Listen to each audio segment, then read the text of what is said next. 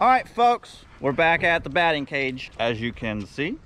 But thanks to hittingforcontracts.com, he's a batting coach or something like that. But anyways, he gave us the advice to add 2 poles in the middle to help support the sag from the net. We're doing that today.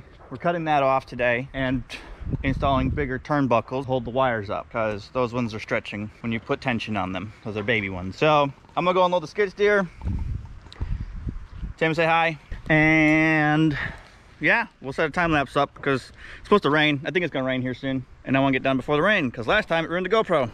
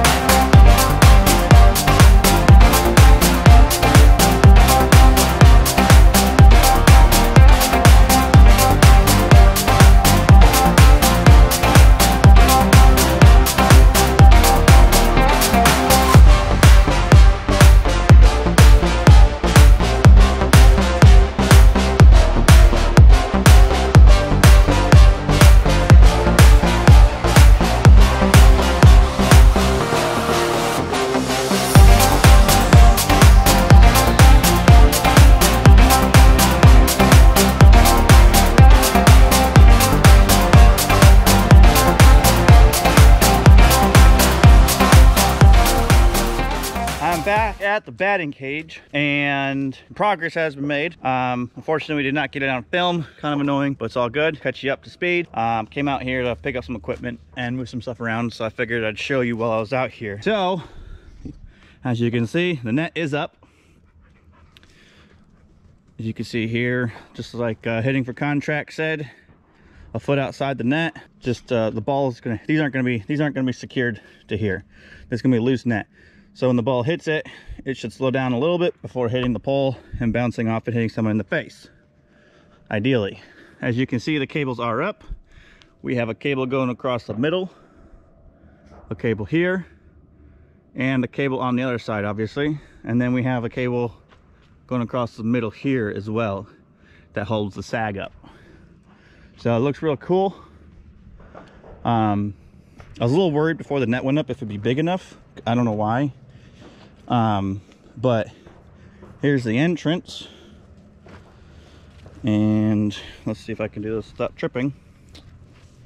But that's pretty nice. I like that. We might actually put some baseball clay here, just so the kids are used to hitting out of holes. That was kind of something new for them, was getting up to it and then there'd be a hole there, right? So now they hit different when they get into a hole versus standing on AstroTurf and flat ground and perfect conditions. So practice like you play. That's a project down the road though, not right now. But look at that. Woo! That is beautiful. Gonna make some superstars here. That'd be cool if we do actually make one MLB player come out of here. What was it? Chipper Jones. Chipper Jones actually came from a couple towns over. A little tiny town. Probably didn't even have a nice facility. Probably didn't even have as nice a facility as this batting cage when he was very young. But yeah, there's the box for the net. Just a few more things left for like the AstroTurf and stuff like that, and secure it, and then put some kids in it and start whiffing.